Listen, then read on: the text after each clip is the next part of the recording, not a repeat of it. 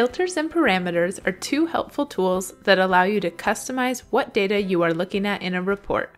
The best part is you can use parameters and filters as a report viewer without touching or modifying the code.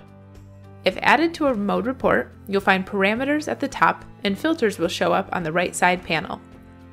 It's common for both parameters and filters to be added to Mode reports, so you may be wondering, when and how should you use them? We'll answer that question in this video. Filters allow you to look at a subset of data almost instantaneously. You can set one or more filters from the right side menu and then select Apply. You'll see the charts and visualizations in the report update to display the new subset of data you chose. From there, you can either change the filters you applied or reset the report to the default using the Reset option. Filters also work when using explorations. If you have filters applied when you start an exploration, the filtered subset of data is what you will see when you open the chart builder.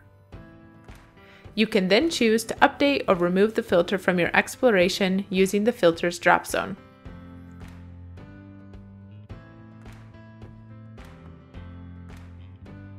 Parameters also help slice the report data into smaller subsets, but do so a bit differently. Parameters dynamically change the underlying SQL code to return the smaller subset of data. This can be helpful for a couple of common workflows. The first workflow is for when you are trying to drill down multiple columns of data. Here's an example of this workflow applied to sales reports. The sales rep is set as a parameter, then accounts as a filter. This makes it easy for sales reps to view their overall book of business, then drill down to see their specific accounts. Another workflow that's common for parameters is to provide an easy way to slice your data into a smaller subset for exporting purposes. For example, if you wanted to look at only a specific date range, customer, product, region, anything like that in a spreadsheet, then parameters would make that easy.